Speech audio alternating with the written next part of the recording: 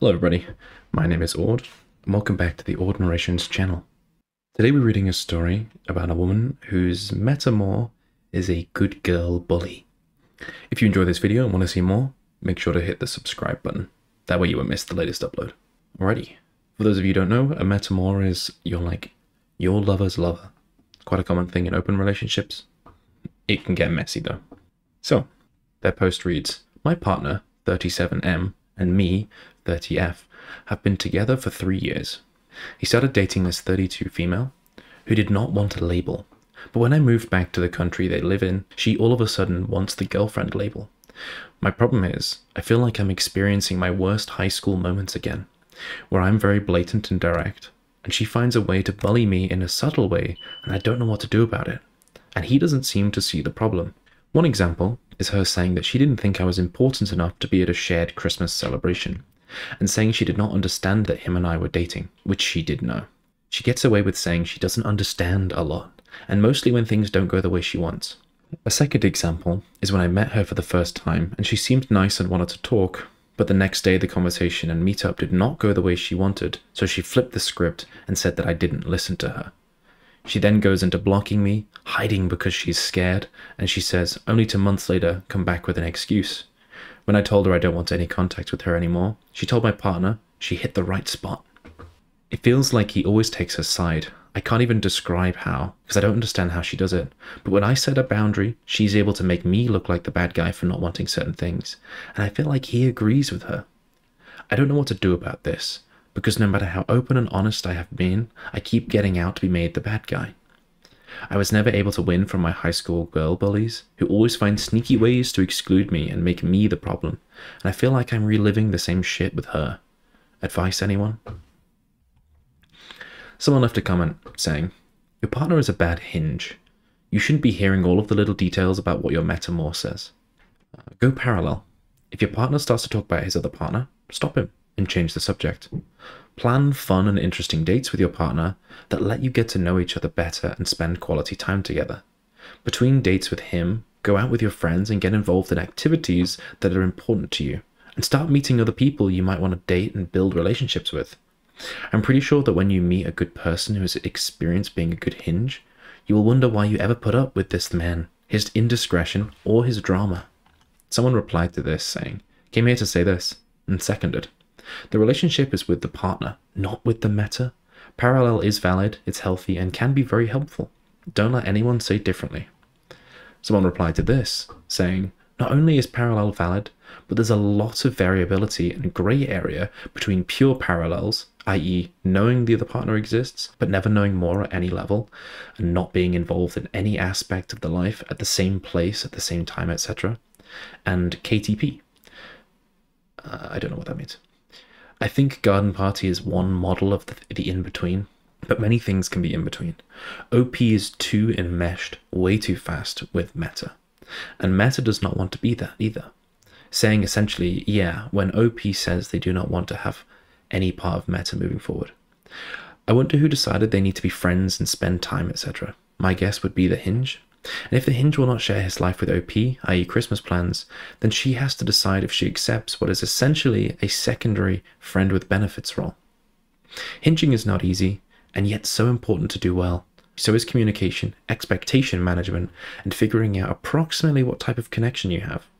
If one wants a full partnership and the other is only capable of fuck buddies, something has to give or the relationship ends. This hinge sounds like he may have set this up to fail once OP was in the same place and time as he and the meta, basically giving the meta the primary role while denying anyone was primary to OP, or allowing the meta to take that role and not doing his part to set boundaries. I don't know. One way or another, if it were me, I would not be in this relationship any longer. He either lies to make his life easier or refuses to set good boundaries because it makes his life easier. Emotional safety is a part of good poly to me. I would be out. He cannot provide any level of trust, reliability, or support, so what is OP getting exactly? Someone else left a comment saying, "Why do you know these things? Does she tell you? If so, stop spending time with them. Does your partner tell you? Tell them to stop talking about your meta. But if I were you, I'd get the ick for my partner for being attracted to that kind of behavior." OP replies to this saying, I know both things because he told me. We were trying to plan a shared Christmas when I expressed I was uncomfortable with that. I asked how he saw that and what she wanted to make it more comfortable. That's when he said she thought I was not important enough to be there and she had not expected that. So that's what he told me. And for the second example, he got mad at me because she did not feel like I listened and told me I was mean and horrible. So yeah, he tells me. Someone replied to this saying, he is sowing the problems here. Why would he tell you that? I've had bad metas. As much as they're responsible for their own actions, our shared partner was being a bad hinge. As yours is here. I also can't help but wonder, what is he telling her? Why does she think you're not that serious? Where would she get that idea when you've been dating longer? In my experience, that either means she's in denial about polyamory, or your partner is telling her that. OP replied saying, I think it's a mixture of things. So yes, I do think he's downplayed our relationship, but he seems to do that with the relationship they have as well. Secondly, I lived in my home country temporarily, and she did know him and I were together. I had my stuff at his house, lots of OP pictures and my artworks in the wall. I would travel one weekend a month to see him, or he would come to see me. Nevertheless, she denied and kept saying, I did not know, while she put her toiletries next to mine and her clothes in the closet. So when I met her, it took months for her to finally reach out to me after trying for a while. I wanted to clear things up, but she continues to act like I'm nothing, blocked me on everything, telling me she did not want to talk to me. Then just months later comes back to flip the script and apologize and says she has a hard time understanding things around her because of her ADHD, which is so strange because I also have ADHD and I don't have that problem, so it feels like a weak excuse. So when I set a boundary, I'm the bad guy again.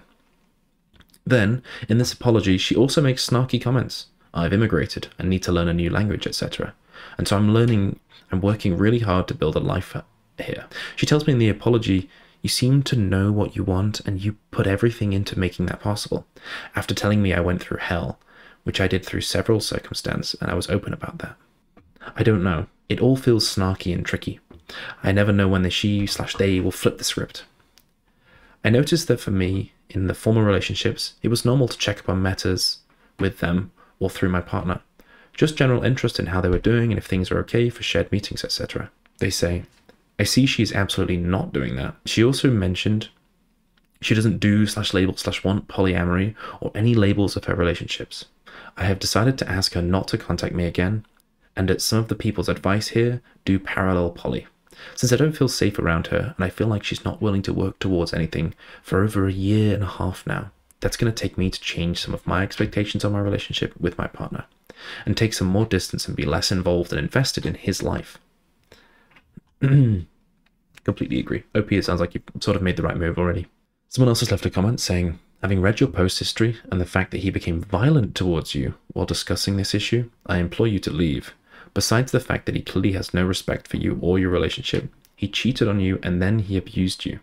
If you live together and your finances are entangled, I would consider securing a safe exit plan before broaching this again.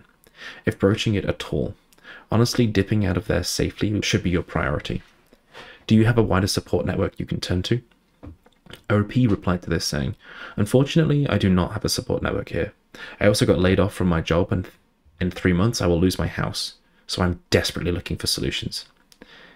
Him and his family, 2 brothers, know what happened and are the only ones who can support me.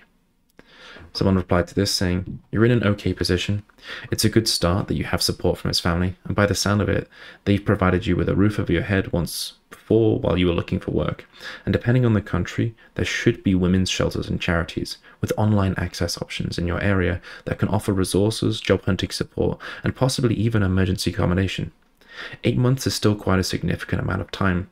It gives you both some breathing space and timeline in which to disentangle yourself from this person. You don't owe him anything whatsoever by way of an explanation. Him and his affair partner have continued to ignore your very reasonable boundaries and opportunities for communication, and genuinely that ship has sailed for them. Your priority now should be yourself. First port of call is to look into the outside resources from domestic abuse shelters and charities.